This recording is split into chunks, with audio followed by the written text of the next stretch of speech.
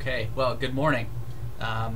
So today is Wednesday. Today is the day we're going to go over sections 2.8, 3.1, and 3.2. Problems from those sections in particular. One of the sections really gets into a difficult topic, which is graphing polynomials of any order, which is really kind of a difficult thing to do. So I was hoping to spend more time on that than the beginning sections. But if you need help on those beginning sections, then we'll work on that as well. So we'll go ahead and get started. Section 2.8 was on, I don't know if you've read the sections yet, but section 2.8 was on, I think it was just on quadratics, right? It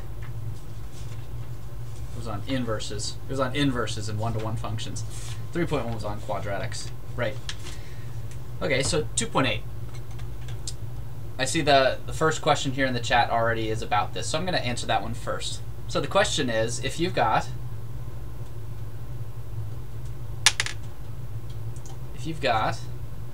oh, I'm not sharing my screen yet. Great day. We're all over the place here. Sorry, everyone. It's been a couple weeks. I'm out of practice.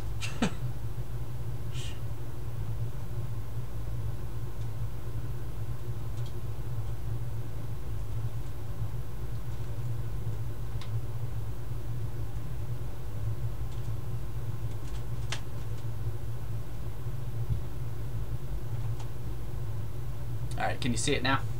I think you should be able to. All right, so the question in the chat is a great example of a question from this section on 2.8, which is one-to-one functions and their inverses. And it says if you've got a function f of x is 9 minus 2x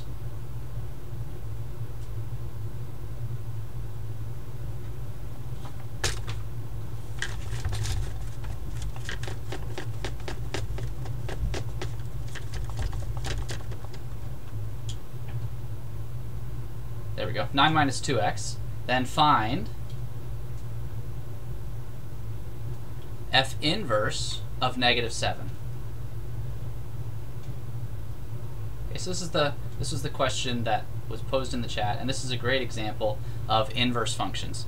So in the lecture, I hope most of you have watched it by now. I laid down a procedure for finding inverse functions if you're given a one-to-one function. And the way to do that is to first write down, instead of f of x, write down y. And then on the other side of the equal sign, you keep everything the same. So that's what we'll do here, our first step. We're substituting the variable y for our function output. And this is nothing crazy yet. The next step is to solve everything for x instead of solving for y. So right now it's y solved in terms of x. The right side is stuff you do to x in order to get y. We want to turn it into something like the stuff you do to y to get x. So we're gonna subtract 9 from both sides, and then we're gonna divide by 2 on both sides. And there we've got it. That's the second step. The step after that is to take every single x and replace it with a y, and to take every single y and replace it with an x. In my notes I said interchange the two. So this y up here is going to become an x. The 9 and the 2 stay the same. This x over here becomes a y. And it turns out that this is, how is 2 positive? Did I miss a negative sign? Thank you. Keep me honest. Perfect. Your attendance for the day, Michaela, is noted. Keep me honest. There we go. So I fixed that, I think. If there's anything else, let me know. My pen, again, is not working for some reason. This is what happens when you give your iPad to your little children with messy hands, and then your iPad screen is not as acceptive as the pen, I think. Not as acceptive as it needs to be. But I can't use that excuse for the reason why I didn't write the -2. I literally never tried to write it. So I think here we have it corrected. All right. So from this point on step number 3, after you've interchanged the y and the x, you've actually got your result. It turns out that this is the inverse function written in terms of x. Okay, so that's like the end of the 3-step process. So what's the next thing for us to do? Well, our goal was to find this f inverse of -7.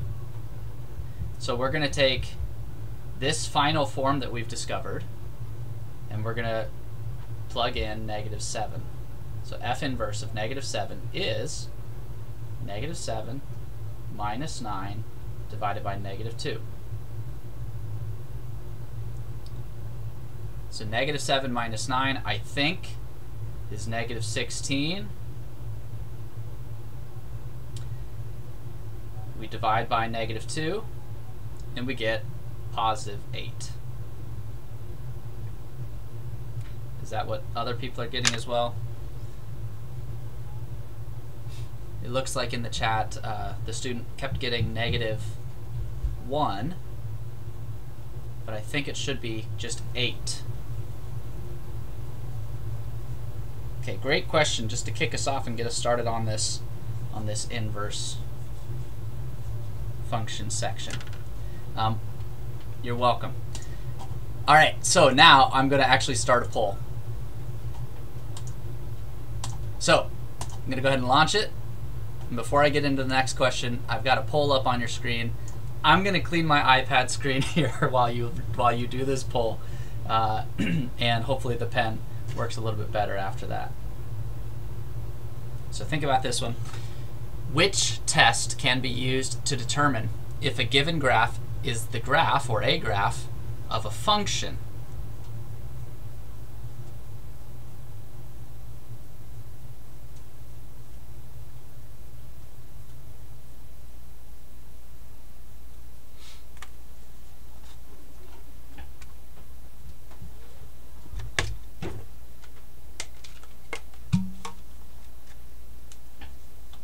This one doesn't take too much thinking, too much problem solving. It takes none of that, in fact.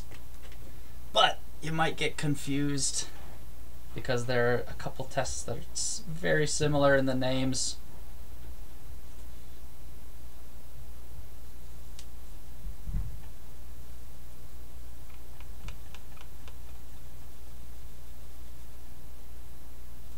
No judgments if you get this one wrong. I've been there before, and already in front of you I've divided by 2 when I should have divided by -2. So no judgments here. I'll give you another 30 seconds. If you don't know it yet, go ahead and just throw an answer in.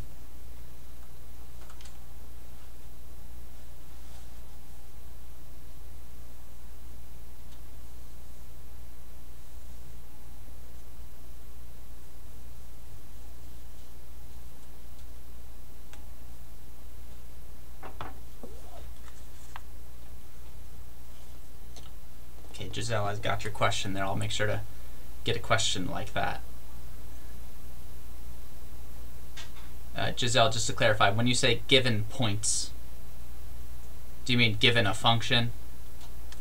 Yeah, like I think that one of the questions in the homework was like, it gave you like, I don't know, like maybe 8,2 or something, and then it was like, oh, find the domain and range, and I was like a little stuck. Given an interval. Yeah. Okay, yeah. Gotcha. Yep, I can do a question like that for sure. Thank you for your question. Thank you. Alrighty, so here's the results. Vertical line test is indeed the answer to this question. Those of you that did not say that, the thing we talked about in this section, 2.8, was the horizontal line test. That tests if a given graph has an inverse function. So the horizontal is good for testing if something has an inverse function. The vertical line test is used to determine if something is a function. Okay. So, there we go. But I wanted to ask that so that I could quickly give you another question. This one is actually question number 4. Here's the graph of this function. And the quick question I have is, does it appear that this graph has an inverse or not?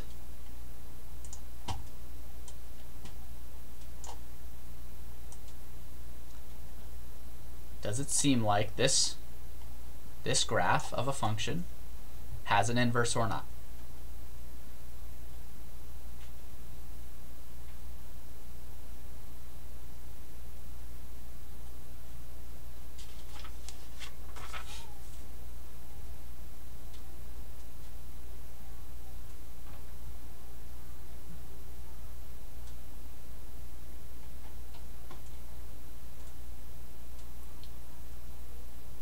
I don't have any answers yet from people, so let me ask it this way. What if I stop it here and stop it here? It doesn't keep going.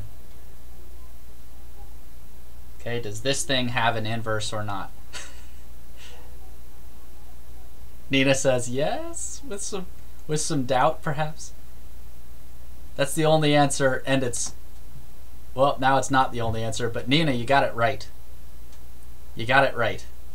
Samantha, it does have an inverse. So let's remember the rule for a function, right? Each input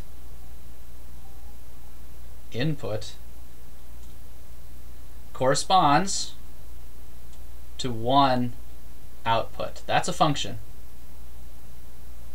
So an inverse goes in the exact opposite direction. Yes, this is where you use the horizontal line test.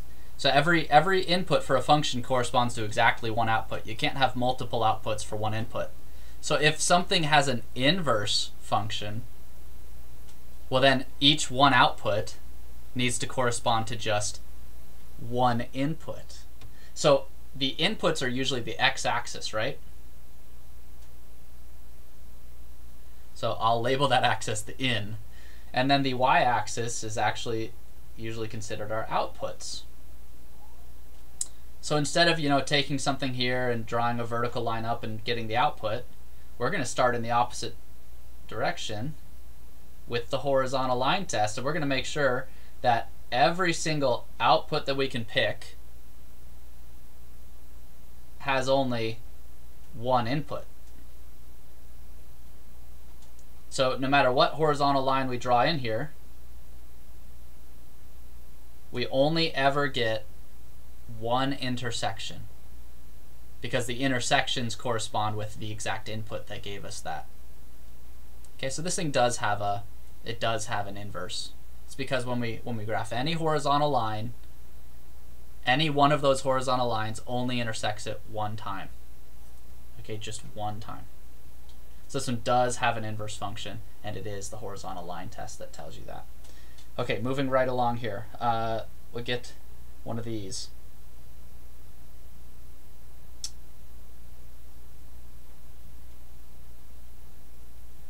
One of these ones that was asked about.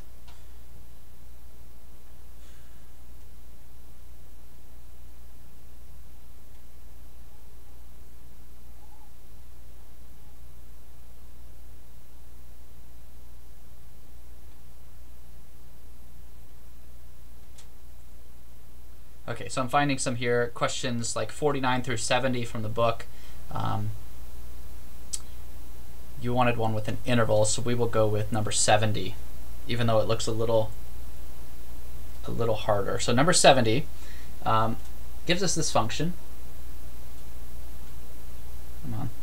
It is square root of x plus 1. Excuse me, 4 minus x squared. I was looking at the wrong question there. 4 minus x squared.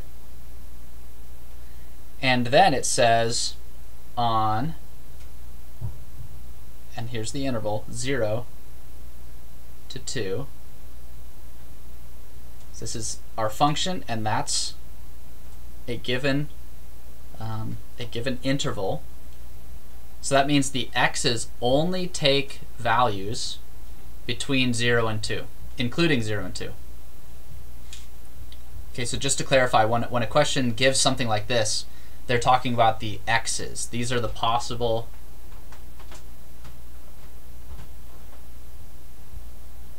x values. This one says find the inverse function of f on 0 to 2, right? Okay. And the question was actually, what is the domain and what is the range of this? And yep, Nina, I can handle that one too. Okay, so what we need to do here first is they're asking us to find the inverse.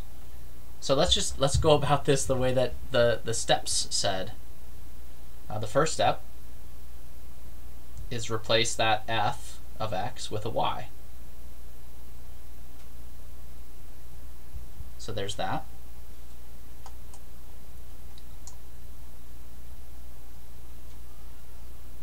Okay.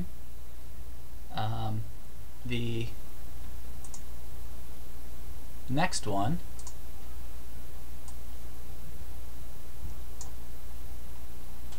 yes, Sam, actually that's what I'm doing right now. So I'm getting right there. So this is one of those questions where we've got a domain thing here, and then we're going to look at finding the inverse function, and then we're going to find the domain and range of the possible things here. So we'll come back to that after we found the inverse. Okay. All right, so the first step of finding an inverse is to replace that f with a y. And so we're good. The next step is to solve this thing for x if we can. Okay? So here we go. We're going to have to square both sides right away.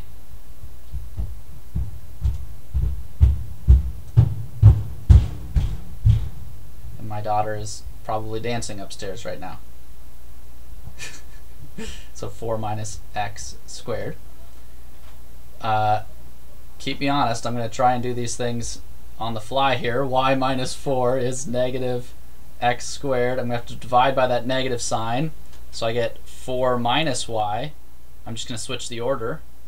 That has the same effect of dividing by the negative 1. And then I'm going to square root both sides, and this is where we have issues. So when you square root, and I lost a square, didn't I?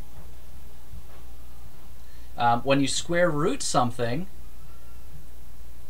you end up with these plus or minuses. So this is not a function anymore.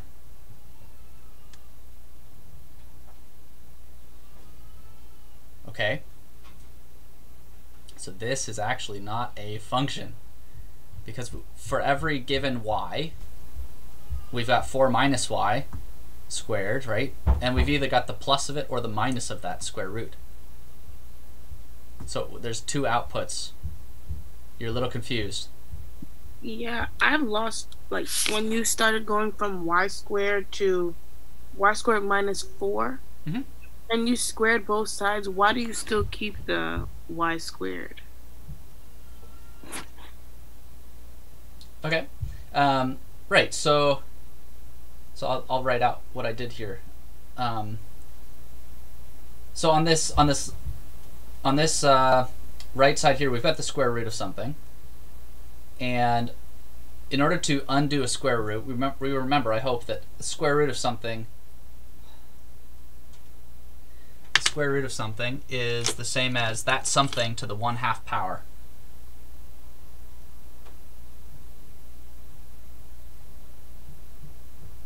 So y square rooted, great day, square rooted is the same as y to the 1/2. So if you square both sides, we can use our powers rules and say that this is y to the 1/2 times 2, which is y to the 1st power, which is just y. So that's the thing I did right here, going from this first step down to the second step. I squared both sides, right? Okay, I don't know if that was your question or not. But then to go from here to here, which I think is where your question is, I just subtracted 4 from both sides. And then you said after you have x squared on the right-hand side, right? You also have y squared on the left-hand side. After you squared it, that's where we got the plus or minus. After I square root. Let me get there. So your question is actually on this bottom line.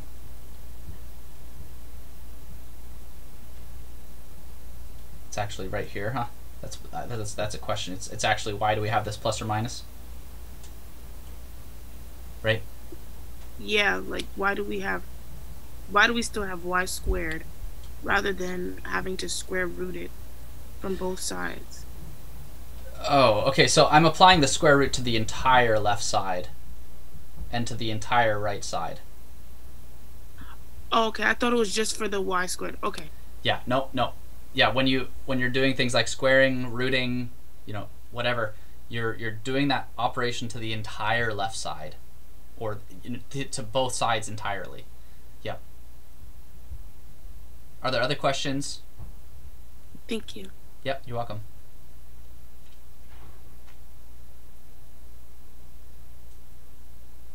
Okay, so the next step is, and I'm just gonna trudge forwards here, even though we've got a non-function.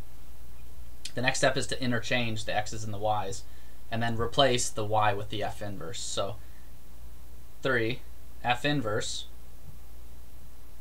of x is this y, which we've interchanged with the x now, so this one, is equal to plus or minus the square root of 4 minus x squared. Okay, so this is our proposed inverse function. All right, but as I said, this actually is not a function because we've got a plus or minus there. So if I plugged in a given x, I could get both the positive and the negative of this root out. Now, one thing to just check here, these positive values that these possible values that we had from the very beginning, we had 0 to 2. So let's see now how that impacts this problem. So what are the possible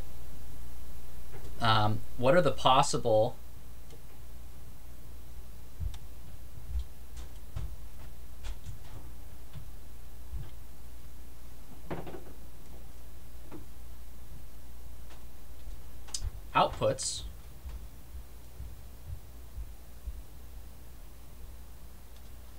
what are the possible outputs for this function?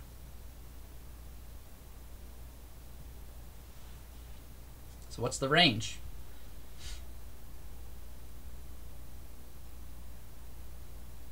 Well, if I plug in 0, I'm going to get the square root of 4 minus something. Right? So at 0, we get this, we get 2. When we plug in 0, we get the square root of 4, which is 2. This function is a nice continuous function. When we plug in 2,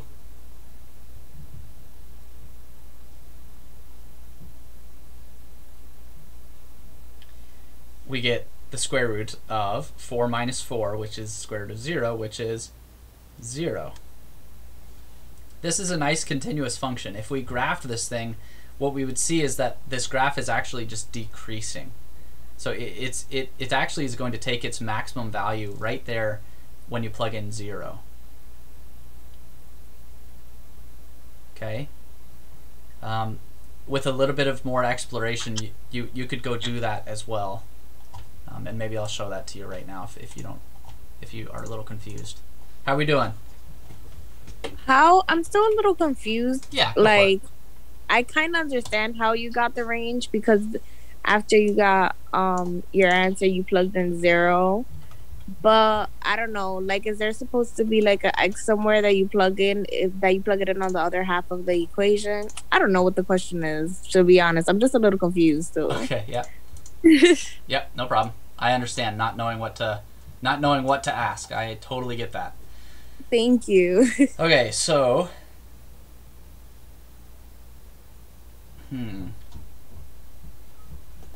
I used to have this professor that would say in situations like this, well, there's three options. He could say exactly what he said again, or two, he could say exactly what he said again, but a little louder, or three, he could just walk out of the room. So I'm going to try option 4. Let's think about what an inverse is, right? I gave an example, a real world example of sort of an inverse process in the lecture, and it was putting on a shoe and taking off a shoe. Now, there are shortcuts you can make by slipping shoes on and slipping shoes off, but I'm going to say that this has to be putting on a shoe with every detail taken care of. So the first step, you put on a sock.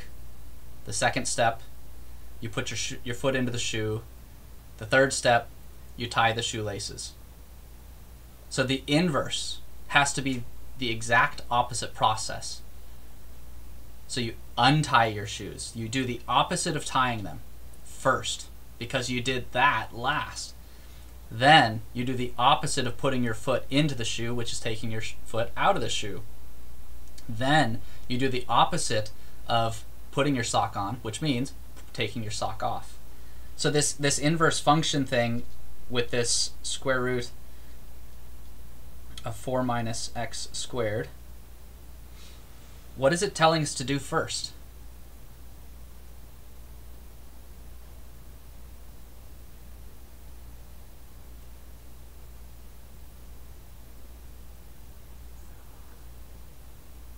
I'm gonna say solve for x. I don't know though.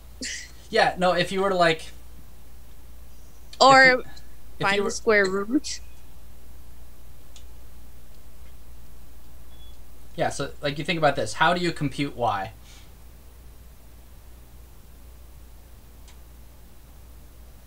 If I gave you an x, what's the very first thing that you're going to do?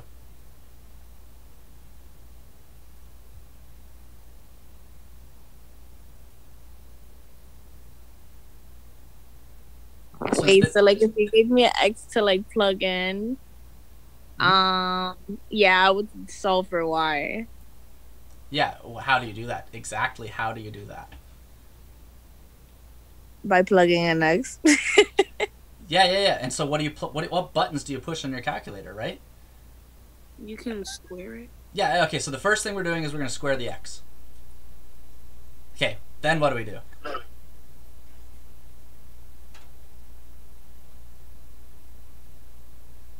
So I'll list these out. So first, square x.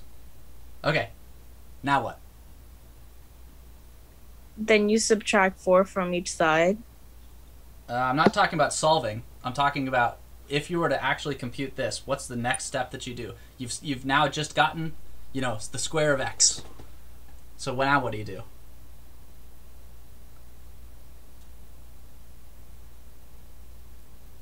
You take 4 minus whatever that. Yeah, exactly. So you subtract from 4 whatever you just got. So subtract sub from 4 x squared. Right? We take that x squared that we just did and we subtract it from 4. Okay, very good. What's the next step? And it's the last one. Find the square root. The square root.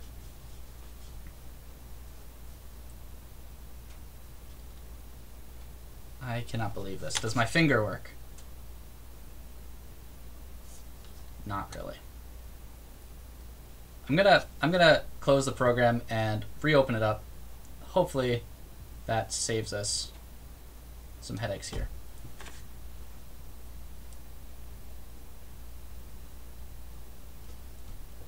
Okay, that didn't take too long. Let's see.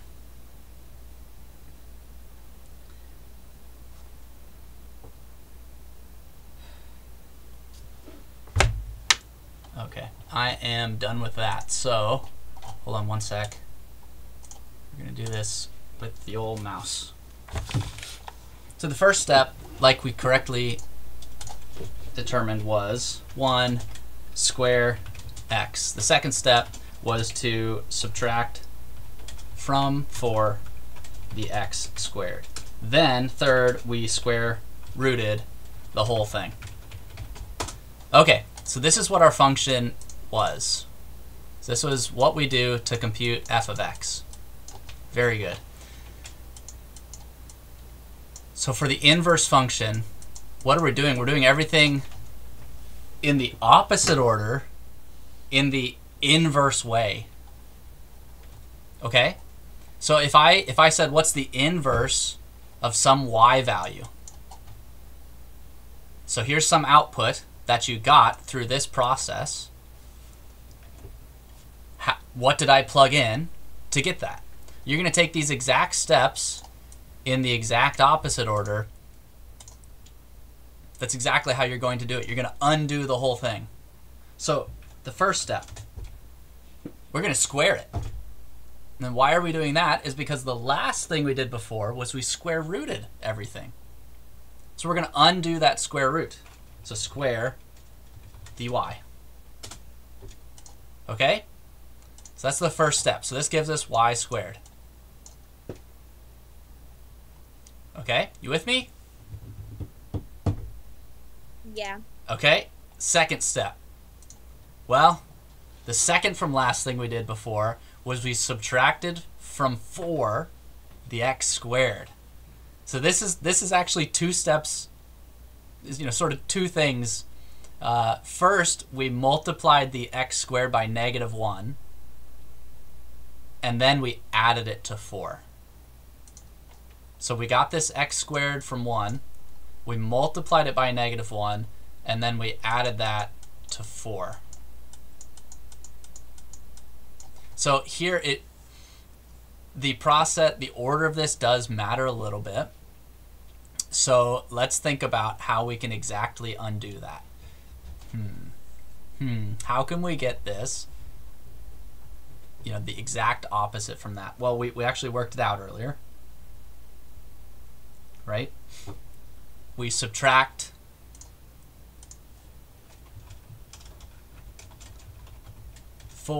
from y. Okay, so y squared minus 4.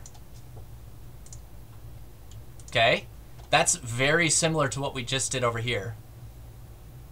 Instead of subtracting from 4, we're subtracting 4 from. if that sort of has a balance there, if it sort of seems the inverse. But then we need to remember also that we multiply by -1. So now we need to 3 multiply by -1. And that gives us that thing that we had earlier, 4 minus y squared. So these 2 things together are the opposite of this. Okay? Now the first thing we did before was we squared x. So now what do? Is we're going to square root the whole thing.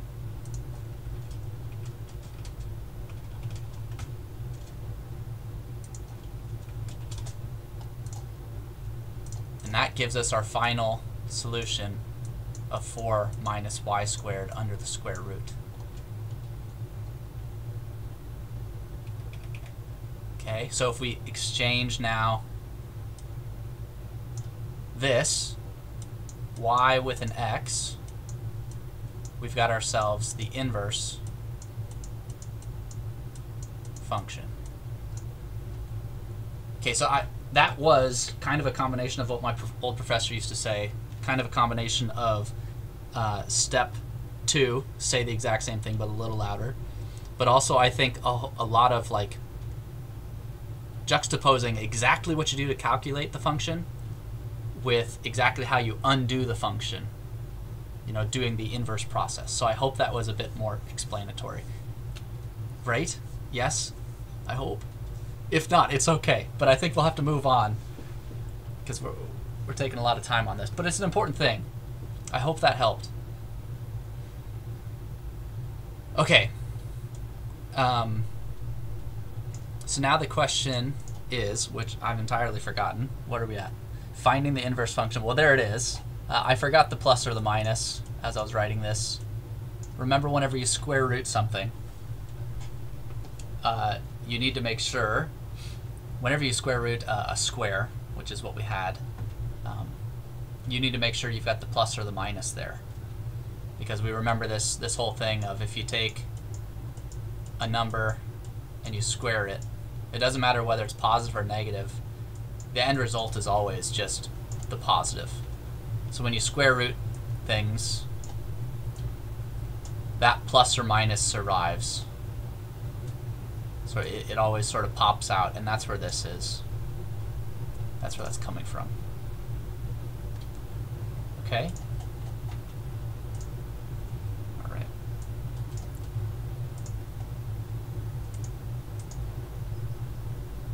Okay, but before I move on, is this making sense, finding this inverse? Yes. Okay. Okay, good.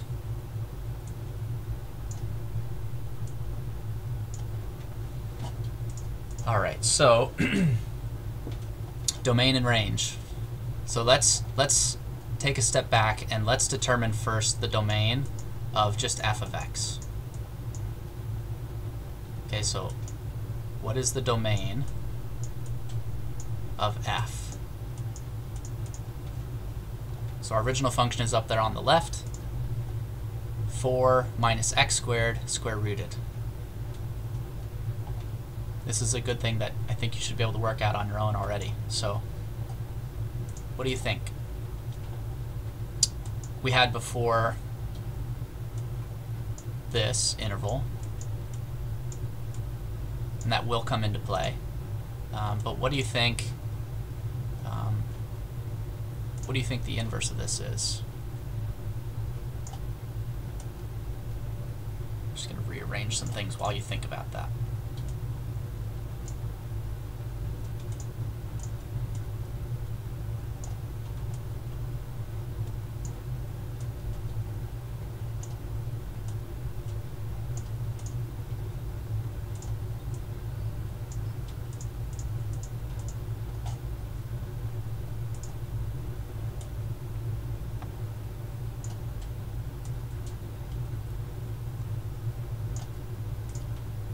What's the domain of the original function? Anyone?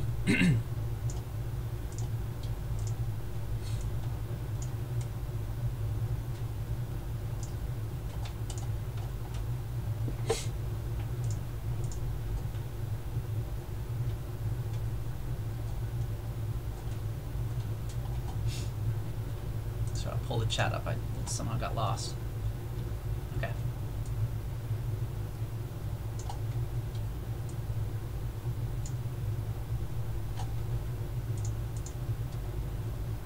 All right, so domain, I'm not hearing anyone, so I'll go ahead and get started, but if you're just slow to talk, that's fine. You can just cut me off. So domain, the domain is, again, it's the allowed inputs. So when we look about, we look at this set of steps that we use to compute this thing, at every step you need to be able to ask yourself, can I actually do that? If I take any old number, can I actually do that? And so I'm just going to go step by step. Number one, can I square anything? Yeah. Squaring is just multiplying the same number together, right? So I don't think that's an issue for anyone. Can I subtract 4? Yeah, of course I can, right? Just if I laid out like 10 dice, or any number of dice or whatever, and I took away 4, I'm just gonna take 4 of them and cross them off. Okay, so there's no problems in the first 2 steps. Can I square root the result of that? Maybe not. Right, because I have problems personally square rooting negative things. It just starts me daydreaming. I can't square root negative things. So we need to ask ourselves, when is 4 minus x squared negative? When is 4 minus x squared negative? And if you think about what it is, it's 4, that's constant, and you're taking away the square of something. So that's going to be negative when that square is bigger than 4.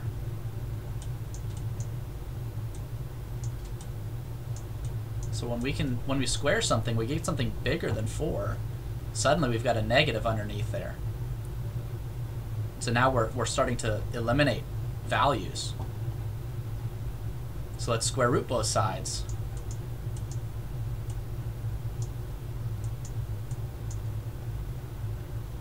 Okay. So I'm not putting anything here because it's not as simple as just leaving it there. I'm going to ask you what to do. But if I square root both sides, I get x on the right side and I get plus or minus 2 on the left side. So I mean, that makes sense. I plug in 2, that gives me 0 underneath the radical. If I plug in negative 2, that gives me 0 under the radical. Right? So, what sort of inequality do I have here? Well, I get 2 actually. If I plug in anything bigger than 2, I get the negative.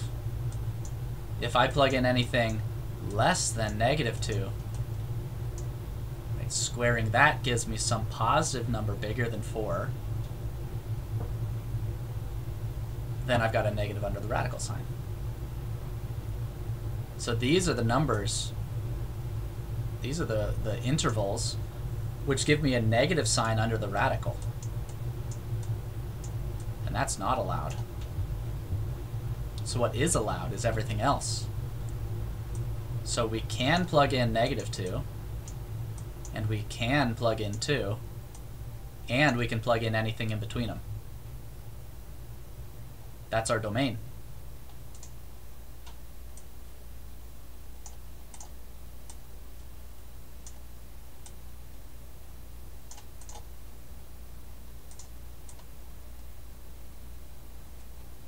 Okay.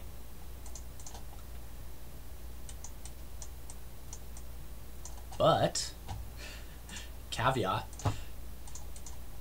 they're telling us that we can't use anything outside of 0 to 2. So this gets back at the question that was asked much earlier on.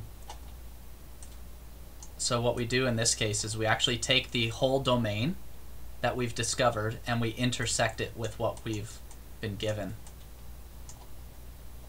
So the domain of f here is this intersection. This is a common thing. It's called a restriction. So I'm going to say in words here, f of x is restricted to 0 to 2.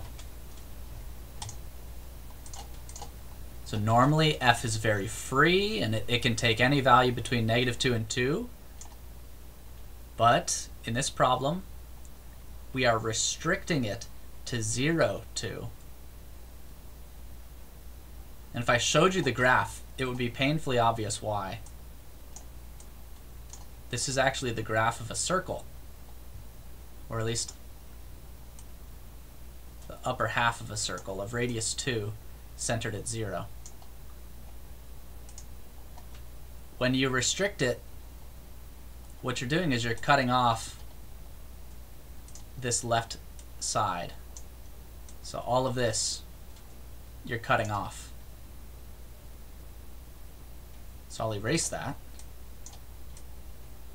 And what do we have now? We've got a quarter of a circle.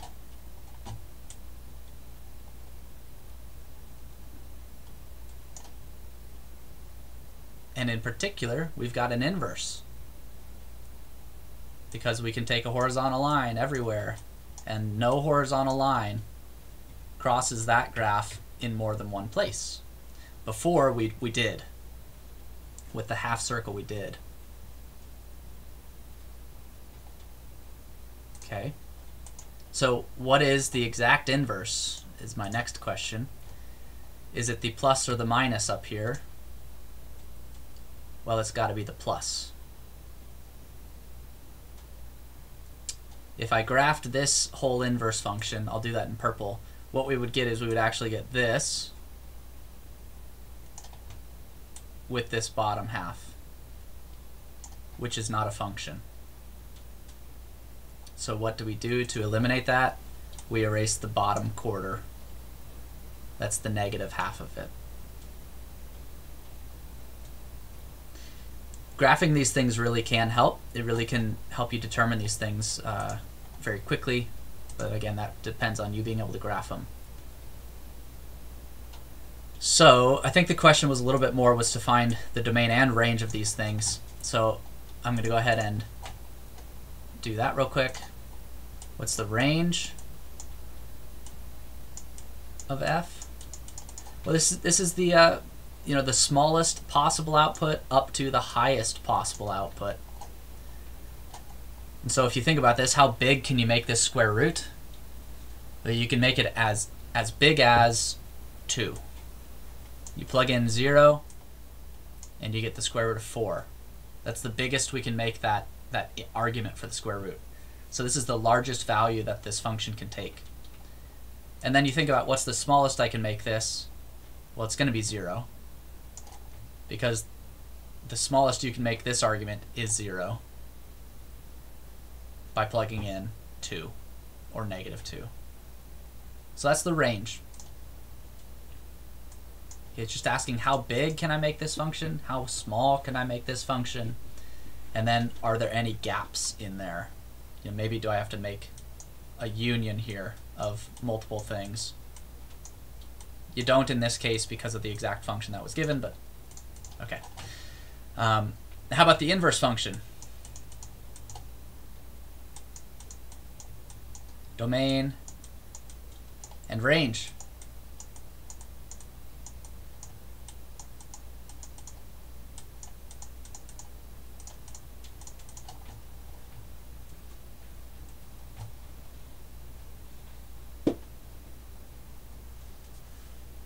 I claim that this is extremely easy and that you're looking right at it. I could go ahead. Would it still be the same as the domain and range for the first one? Yes. Now here this is a bit confusing. So let me write this. This is exactly what that is. Now this is confusing because these are the same thing. Right? They say exactly the same thing. So I want you to tell me explicitly, this domain is which one of these two?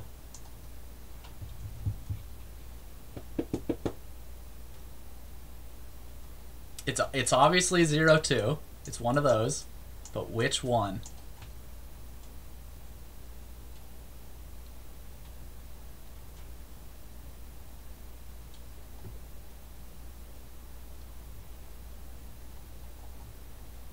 I'll lead you with another question. A function takes a domain and sends it a domain value and sends it to a range value. The inverse, well, what is the inverse? It's the opposite process. So, where does the inverse take its input from? Would it take it from the x and y values, so it would be 2, negative 2? No, I guess I'm saying from, oh. Does the inverse, so here we go. So I'll draw a diagram. Domain, range. Your function f takes this value and sends it over here. Right? F inverse goes in the reverse direction. So what is the domain of the inverse function? Is it the domain of the original or the range of the original?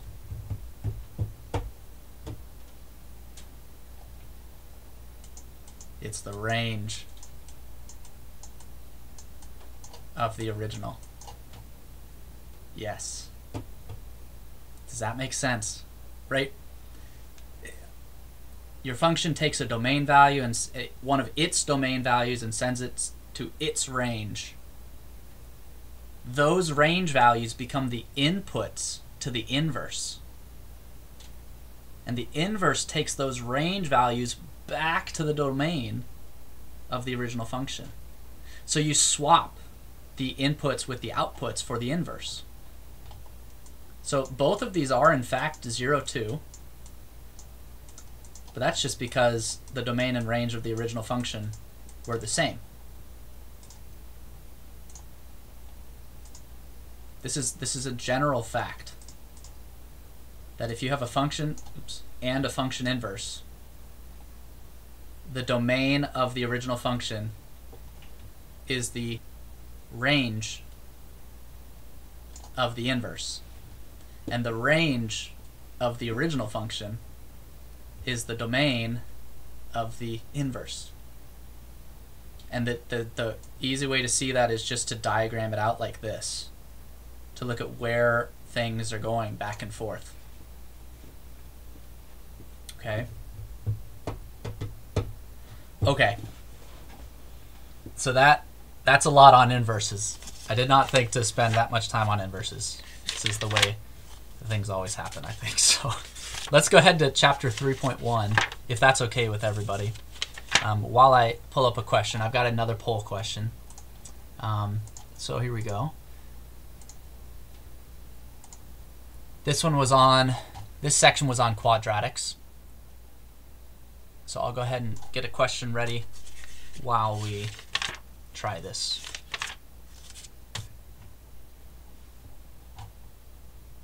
So the question is, what is the x-coordinate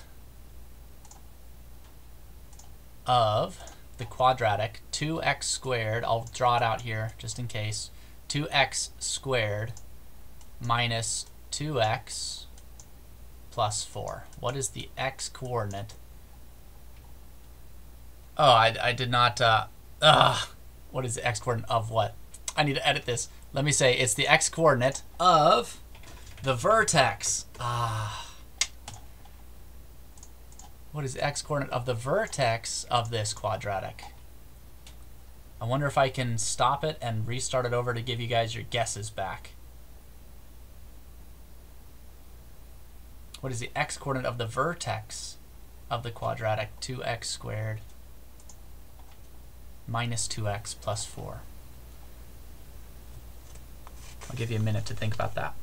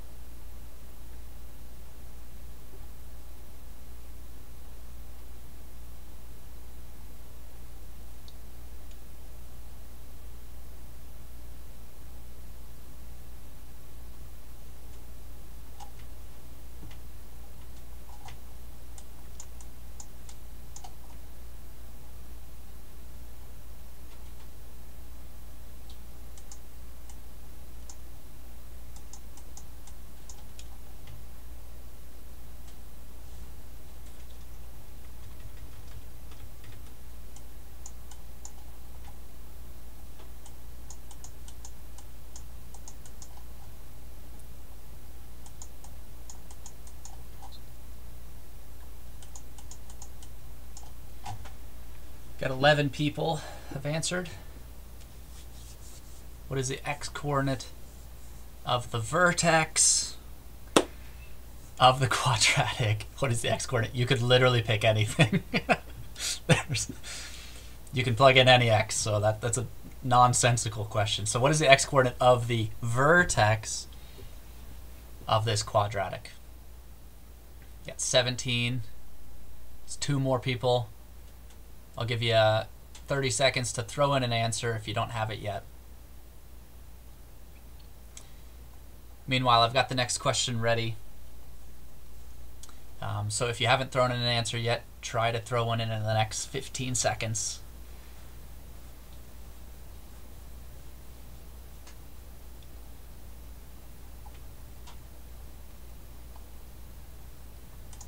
Okay.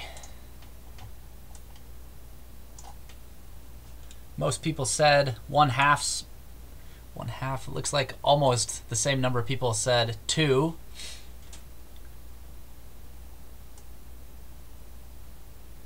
So it turns out the correct answer is the opposite. of -2 over twice 2. This 2, -2 rather, is right here. We sometimes call that the b value. So this is the opposite of b. This 2 here came from right here. That's a, usually called a. This number here, 4, is usually called c. And to find the x-coordinate of the vertex of any quadratic, you take the opposite of b over twice a. So there's a simple formula for that. Okay, so in this case, that's actually 1/2. That's 2 over 4, which is 1/2. So great job, those of you who had that. There's a question in the chat. Is there a group me for this class? I am an old fart. I don't know what a group me is. So, no? I'm going to say no, question mark?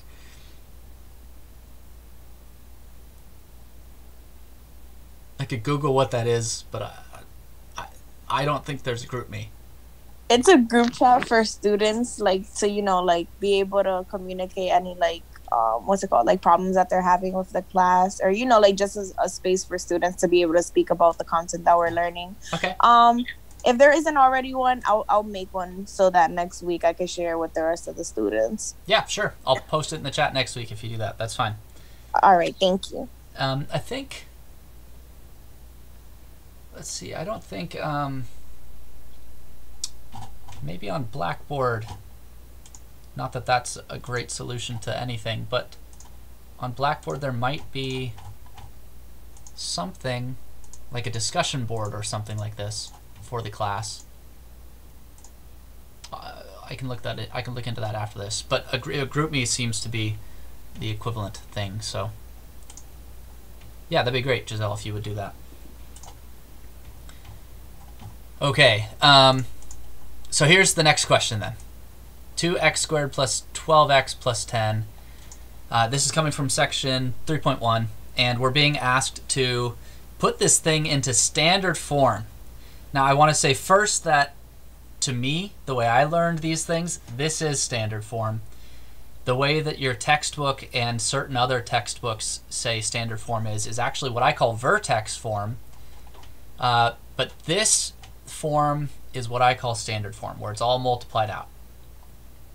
Sometimes, though, if you have a quadratic written like this,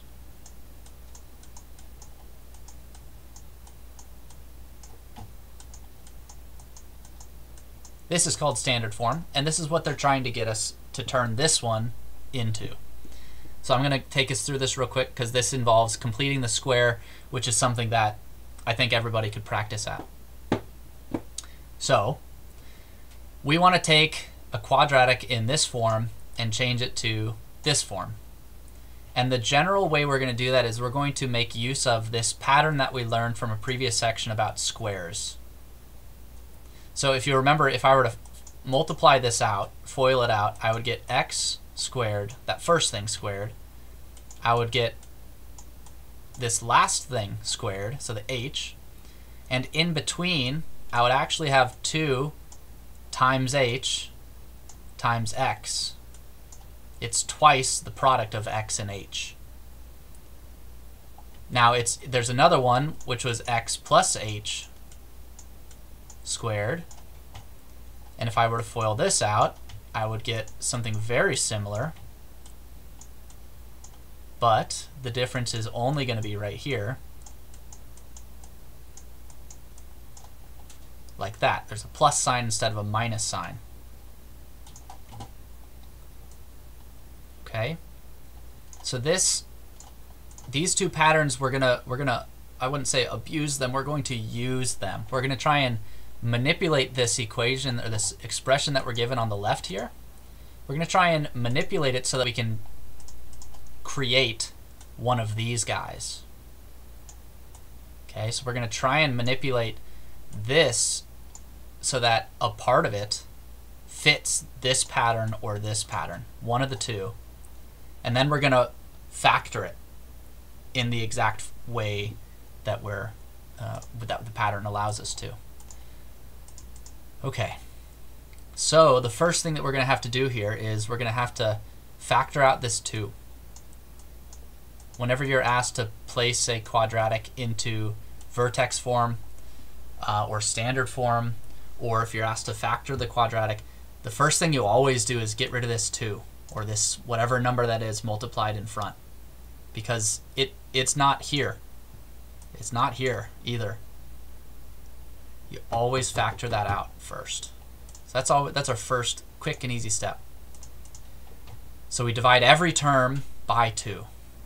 So 2x squared over 2 is just x squared. 12x over 2 is 6x. 10 over 2 is 5.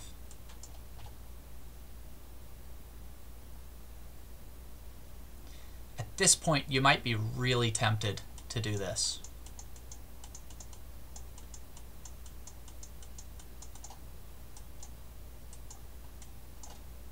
And you would have found a correct factoring, but that's not vertex form. That's not standard form.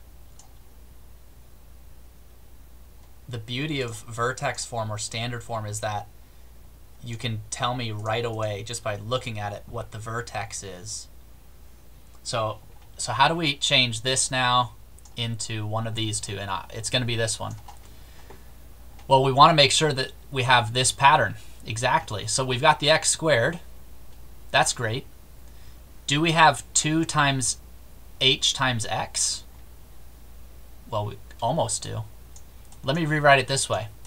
X squared plus 2 times 3 times x.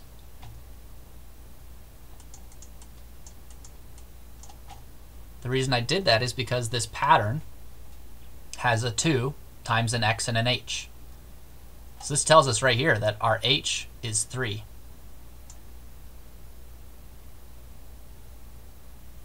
So if we're trying to fit this to the pattern, our h must be 3.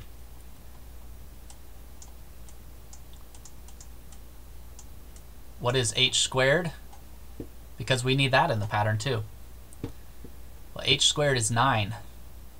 Do we have a 9 here? No. We've got 5. So we're going to do one of these tricks. X squared plus 2 times 3 times x. We're going to force it to be a 9 by adding 4 and subtracting 4, just like that. 5 is equal to 9 minus 4. So we can add 4 to 5 as long as we also subtract 4 from 5.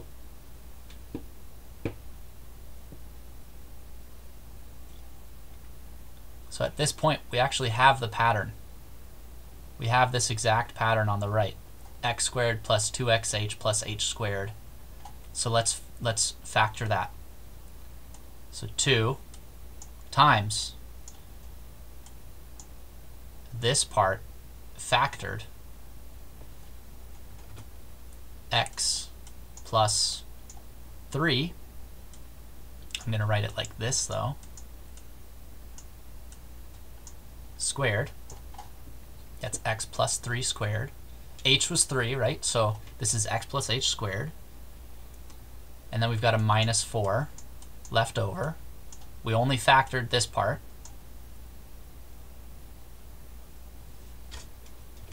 So the minus 4 is still there.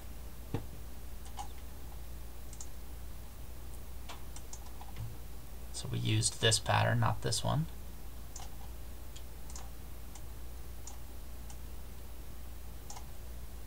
Okay, and then next, what do we do? I'm going to multiply this out. So 2 times x minus a negative 3 squared. I'm just going to multiply the 2 by that and multiply the 2 by the negative 4, which gives us that. And this is the form that, no, I just erased, didn't I? This is the form that I just erased. a times x minus something squared plus something.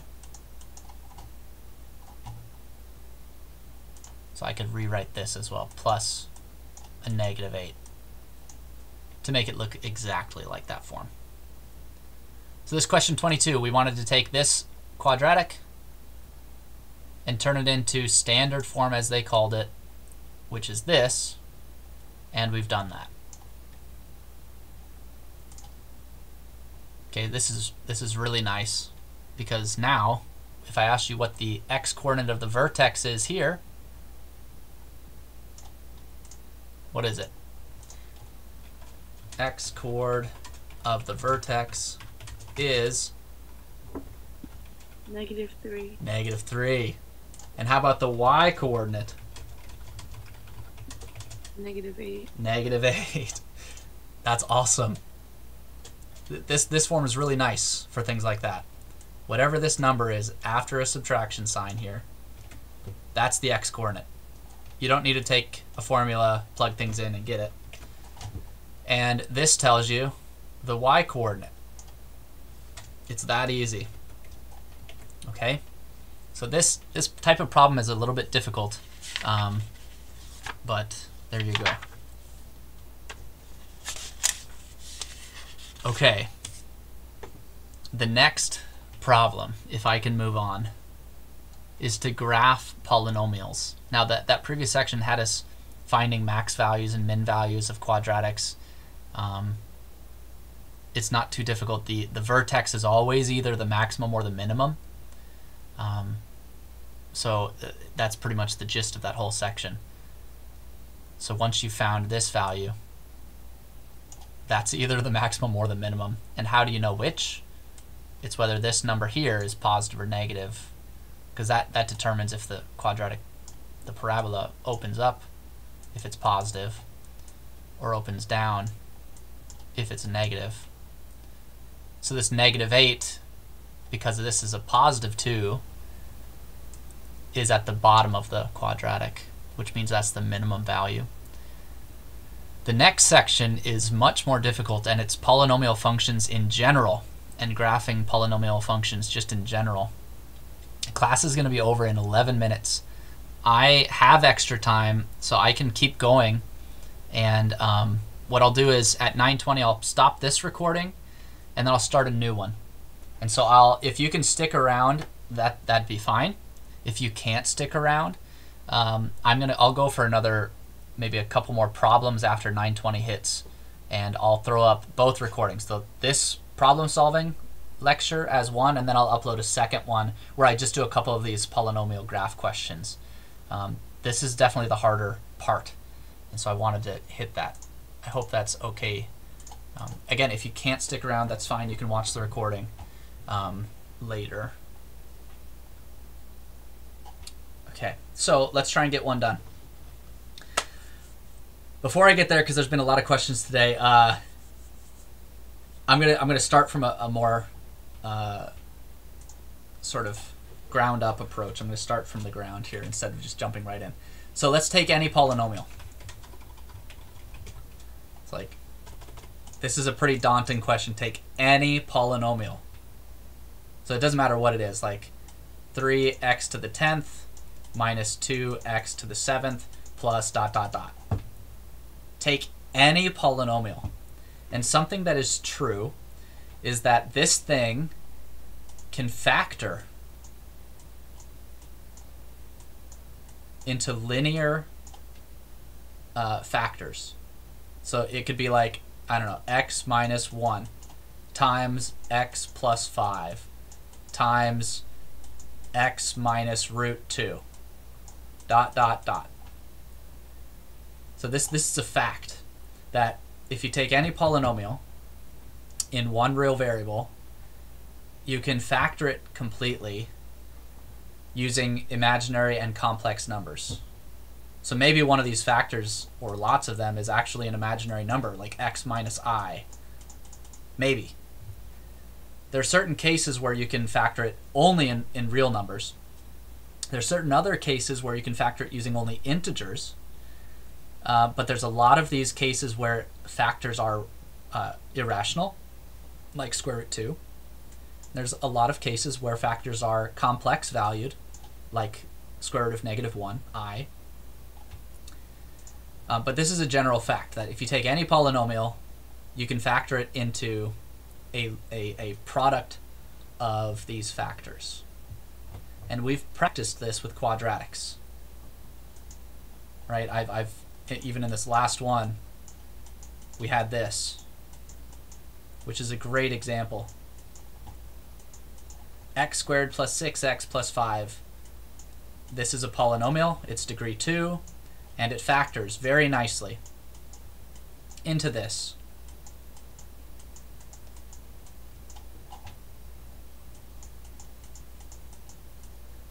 Okay?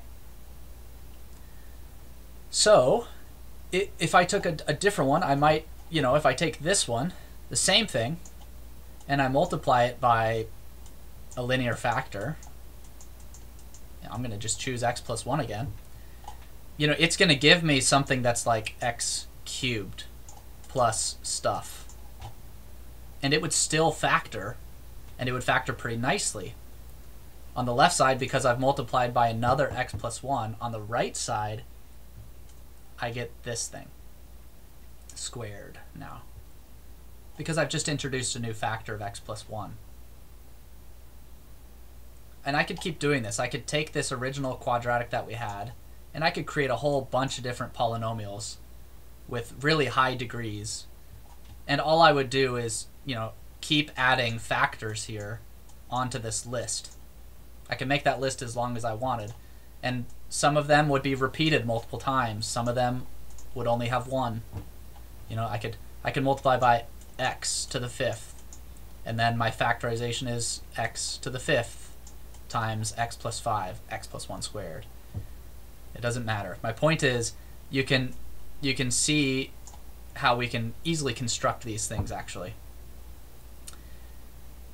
So a big part of section 3.2 was, if I gave you just this fully factored thing, what can you tell me about the zeros of the polynomial? And what can you tell me about the graph of the polynomial at those zeros?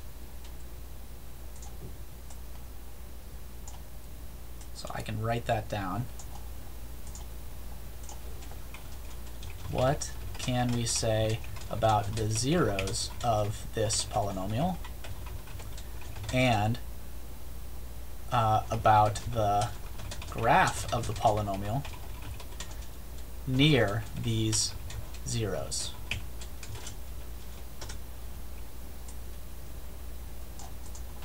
Okay, so it's a really good question. So first, how many zeros does this polynomial have?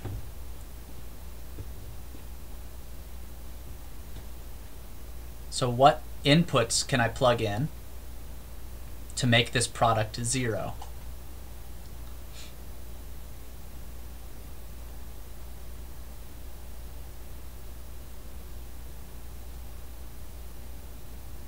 The way you usually do this is you take each factor and you set it equal to 0. So let's take x to the 5th, set it equal to 0. We'll solve. Because when that factor is 0, the whole product is 0. So x equals 0 is actually a 0. 0 is a 0. It's not always that way. X plus 5, if we set that factor equal to 0, and if we can find a number, we can. It's just -5. If we plug in -5, we're going to get that factor is 0, and then the whole product is 0. X plus 1, set it equal to 0, which means x equals -1. If I plug in -1, this factor becomes 0, which means the whole product becomes 0. Are there any other zeros? The answer is no. So these are the 3 zeros. Another thing I talked about in the class is what is the multiplicity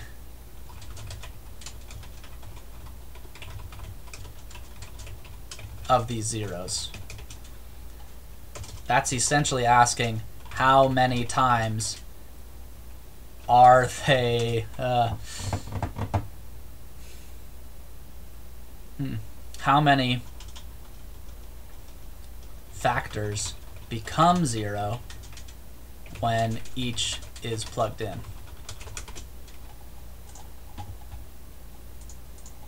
Okay, like for example, if I plug in -5, how many of these factors become 0? Just one of them. So -5 has multiplicity 1. If I plug in -1, this factor here becomes 0. But how many of those are multiplied in this big product? There's 2 of them because of the square. So this one down here has multiplicity 2. If I plug in 0, this x to the 5th becomes 0. But x to the 5th is 5 zeros multiplied together now. So this 0 has a multiplicity of 5.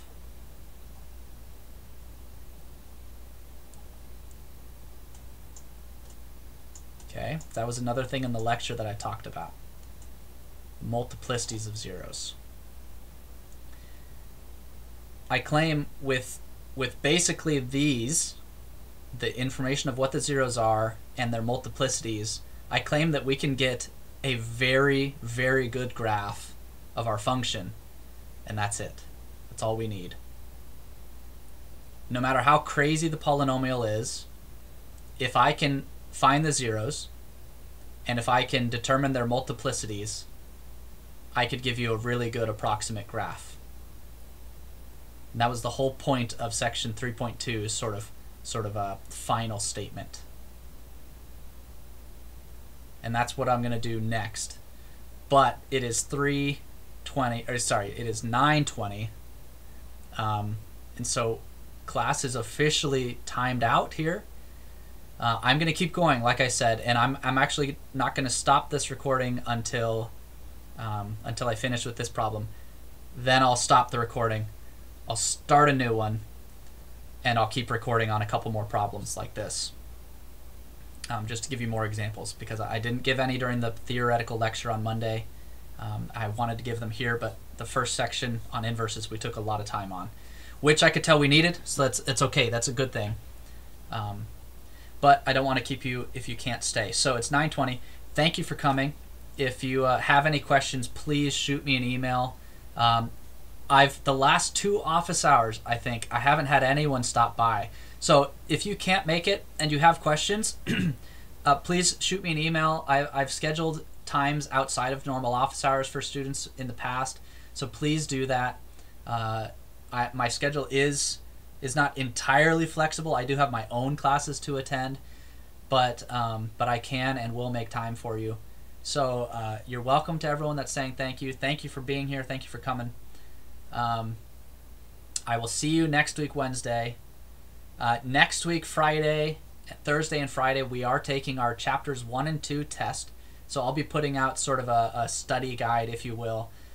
But the test is over all of chapters 1 and 2. No particular chapter is emphasized. No particular section is emphasized. It's just the sections you've done homework on. It's not all the ones that we've skipped over as well. It's just the ones we've done homework on. So study your homework, study the study guide that I'll send out here, and come to office hours if you have questions. Okay? But other than that, have a great week, and I'll talk to you next time. Okay? All right. So for those of you that can stay, Thank you. You're welcome. You're welcome. For those of you that can stay, I'm going to graph this one, and it's not going to take too long.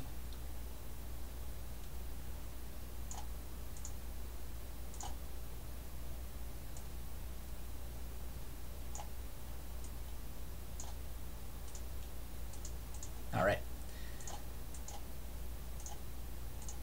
So when you've got a factored polynomial, and you know its zeros then, and obviously its multiplicities, which are just these powers, it's actually a really kind of a fun little pattern, I would say. If the 0 or the multiplicity for a 0 is even, there's a specific thing that happens in the graph. And another thing, if the multiplicity for a 0 is odd, there's another specific pattern that happens. And it's really kind of fun that this exists. So let's think about just some common examples that we know. X squared. That's another polynomial. Its graph has a 0 at 0, right? Or it has a 0 at 0. And what does the graph do? Well, it comes down, it touches that point, just barely graces it, and then bounces right back up. Okay, this is a multiplicity of 2. It's an even multiplicity. Let's think about another graph that we know of. X cubed. It also has a 0 at 0, but this time it's got an odd multiplicity. And we know the graph, I suspect. It comes up, it bends here to that 0, but it doesn't bounce back. It keeps going. It passes through the axis. This is exactly the pattern. If the multiplicity for a 0 is even, the graph touches the x-axis at that 0, but bounces back.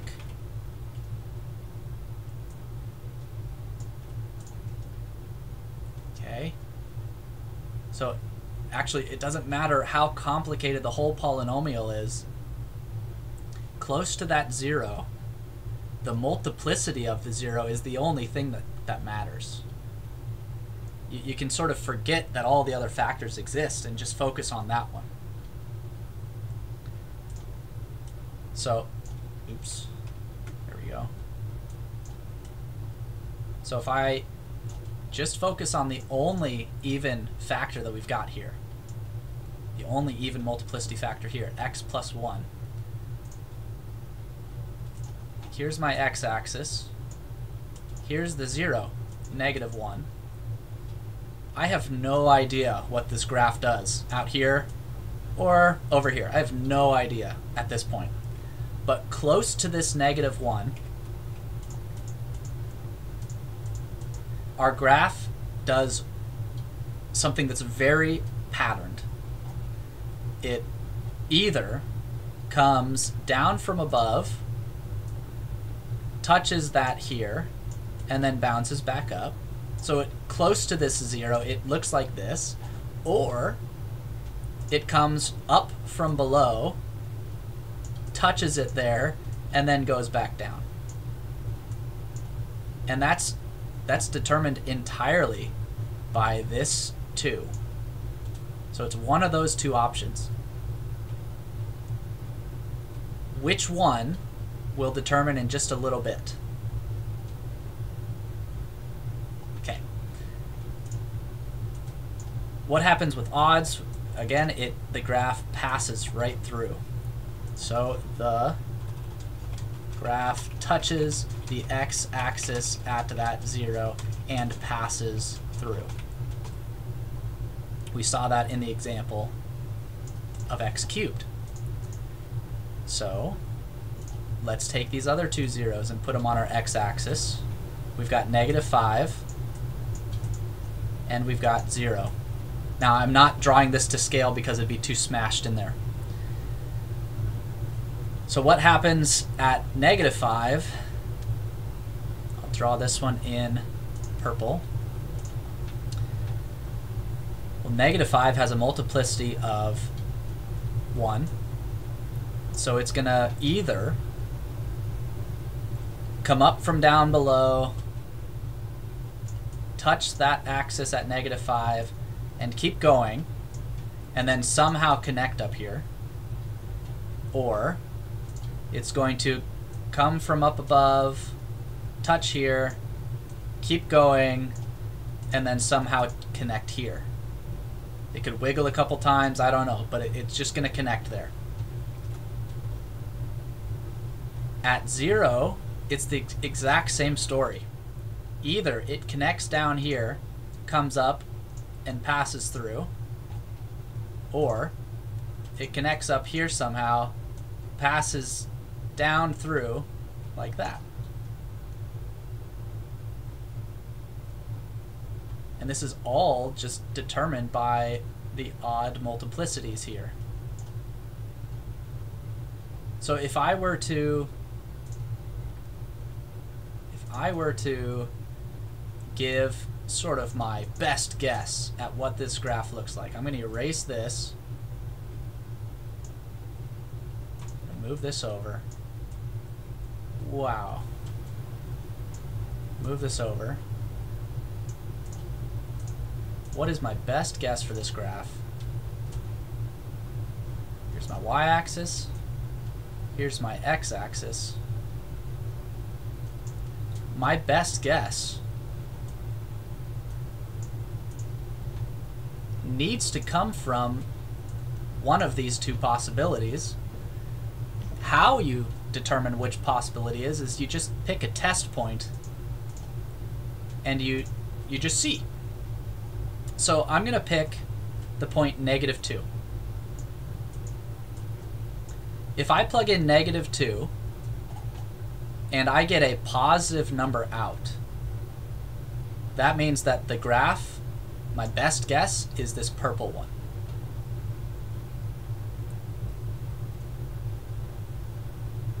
If I plug in -2 and I get a negative number, then my best guess is this green one. Because at -2, the graph is below the x-axis. It's taking negative values. So let's just do that. -2. So -2 to the 5th. Is that a positive or a negative number? It's negative. -2 plus 5. That's a positive number. That's +3. -2 plus 1 is negative, but when I square it, I get a positive number. So we've got a negative times 2 positives, which means we have a negative result, which means our graph is down here, which means the green one is my best guess. So I'm going to graph it. Here's -5, and this time I'm going to try and actually scale it. Here's -1, 2, 3, 4. Yeah, that's not bad. Maybe move 1 over just a little. So here's -1 and -5, and then we obviously have 0 there.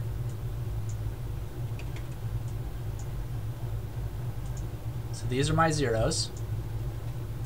And my best guess is this green one. So it's going to come down. It's going to pass through that 0. It's going to come here. It's going to pop up and bounce right off that 0, come down, and then pass up and through that. Okay? That's my best guess.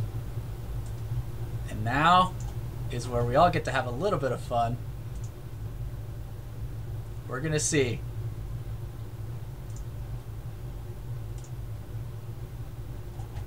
I think you're seeing my Desmos window now, right? Yeah. Here we go. The graph was x to the 5th times x plus 5 times, oh boy, x to the 5th times x plus 5 times x plus 1 squared. And how do you like that? That is not even at all what we got. What did I miss?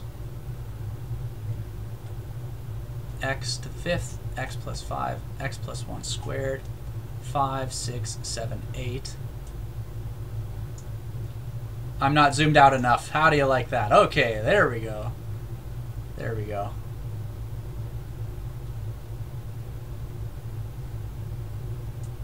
Okay, so you're seeing my let's see. You're still seeing Desmos. Okay. So I'm zoomed way in here. You can see at -1 it does bounce right off. Okay, then it comes back down and it goes up and passes through 0. It kind of levels off. I didn't put that in my graph, right? So mine wasn't a great approximation. At -5, oh boy, our graph is really vertical there. It goes up really fast. Like really fast. So how good was our estimate? Well, it was pretty good. This thing needs to be way more vertical. Way more vertical. And then it needs to come up, and it just needs to like almost touch and barely come down and then basically rocket off like that. Our guess was pretty close. Does the fact that it has multiple, like the multiplicity of 5, does that make it vertical, or does that only impact the bouncing off and the keeping going? That's a great question.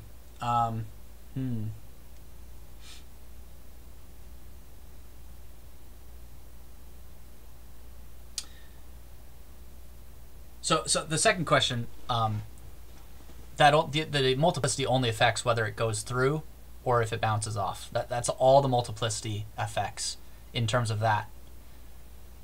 Your first question is very interesting because it's about the rate of change of the function near that point. Mm-hmm.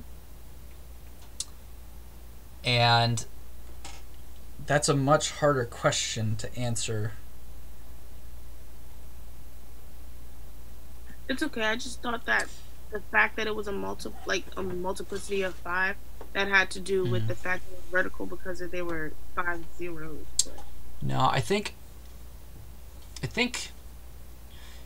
the bigger thing that's affecting the rate here is that this is really close to x to the 8th power. Right? So when you get a little bit away from a 0, like if you get like over to 6, for example, -6. Yeah. You're a total value of 1 away from a 0 here. So this thing is 1, or -1 rather. But what about all the other zeros? Right, these are big numbers now. Like this one's -5. That's pretty big. This one's -6. That's pretty big. And you're taking them to the 8th power. Yeah, that's pretty cool. That's huge, right? So when you have a really high polynomial degree overall, that really affects how vertical those things become. Okay. The multiplicity, right? The higher those multiplicities become, the more of that exaggeration you have. But it's not necessarily going to tell you how steep it is at that 0. Okay. Although I could think of some interesting cases where it does. So yeah, no, there is a pattern there, but it's not as obvious, I think, as I'd like to get into. Great question. Great question. Okay, so I'm going to stop this recording, and I'm going to start another one with and I'll do a couple more problems. So hold on one sec.